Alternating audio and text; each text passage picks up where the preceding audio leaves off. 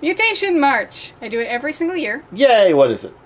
And this in front of you is, well, I guess it was based on an octopus or a squid. What is Mutation March?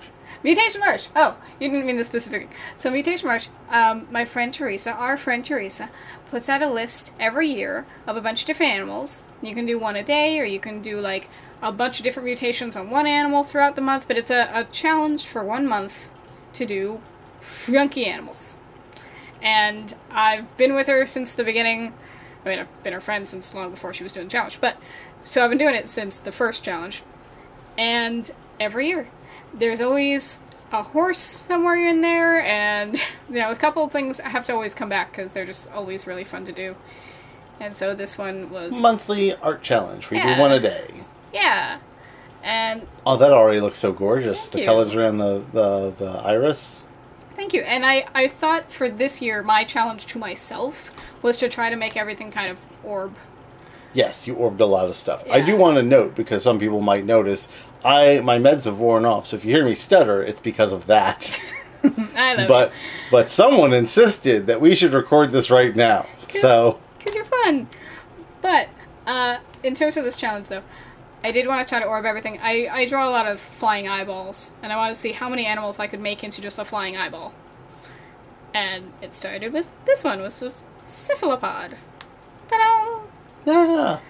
And Beautiful. I am just putting the name of each animal, the way you just saw it. Some of them I don't know how to pronounce, but I can tell you my logic. That's a kiwi, right? Yeah. Yeah. It was just flightless bird. I picked kiwi. I'm going to animate some of these. Yeah. Firefly. Did I say animate or animate? Animate. Animate. The firefly was the most simple one. That's lovely. I don't think I caught that one on the reblog. Ooh. Ooh, that's a... Yeah. Some That's of how them that are would just work. like character design, and some of them are hideous. Oh, that's mostly the beak.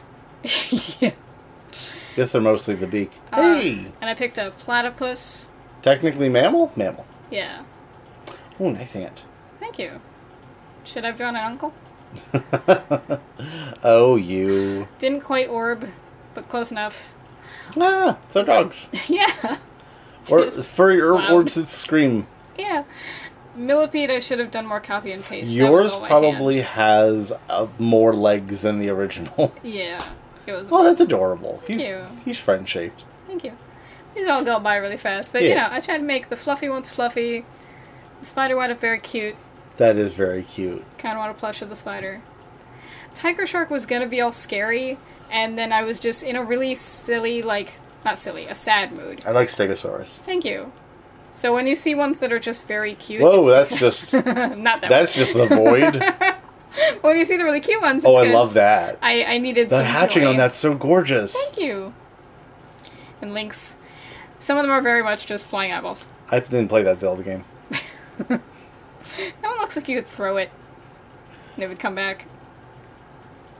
Yeah. Ooh, that wonderful feathers. Thank you. Oh, I had a lot of fun with wings this year, because a lot of them are flying eyeballs. And like I said, the cuter ones are when I just was not feeling up to doing anything else. well then.